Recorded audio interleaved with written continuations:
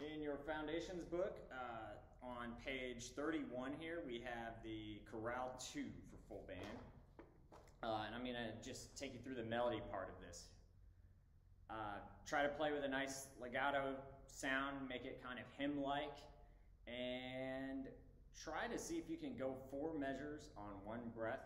Use breath support from your gut to get through that. Make sure you're sitting with good posture to support that on the front half of your chair. You can see I'm not sitting all the way back on my chair.